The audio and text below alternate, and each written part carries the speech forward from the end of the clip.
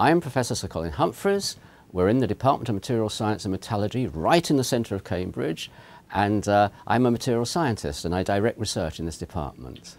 Material scientist works on all solid materials. So I've just got a range of them to show you here. So for example, this is a turbine blade made out of 18 different elements, which is flying in Rolls-Royce planes, or something like this is flying in Rolls-Royce planes.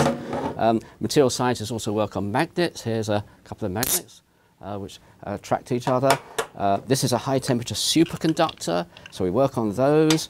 We work on biomaterials. So this artificial hip was made by material scientists, and also this polymer cap, which fits into your pelvis, was made by material scientists. We also work on light-emitting materials. So this toy, this cow, right? The LED in here is bright light, was made by material scientists. Or even brighter lights. I won't shine it directly at the camera. Even brighter lights like this, made by material scientists. And this is a ceramic knife. So ceramic materials, this knife will never go blunt, right? Always stays sharp. Even what's called the lead in a pencil, this giant pencil, this is graphite in here, and a single layer is graphene, which has been in the news a lot recently. So material sciences work on graphene as well. So material sciences work on all solid materials. Well, metallurgy is arguably the oldest science of them all. So it started with the Bronze Age and the Iron Age. It goes back to ancient Egypt and before.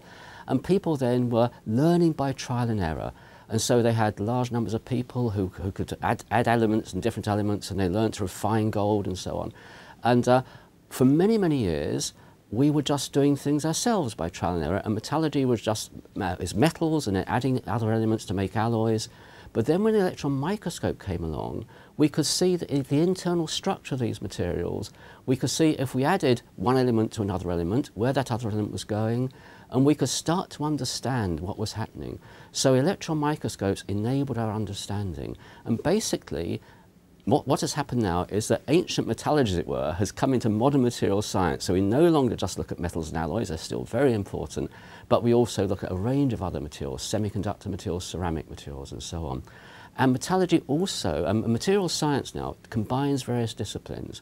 So it's like a bridge. And on one side of the bridge, material science sits on the pillars of physics, maths, chemistry, biology. And on the other side of the bridge, it sits on the pillar of engineering. And material science is often called an enabling technology because it enables you to cross this bridge. So you can go from the basic sciences through to exploitation and then exploit an industry. So it's a really important subject now. In the past, we just took what nature presented us with and we slightly modified it and improved it. Today, we can design materials which don't exist in nature at all.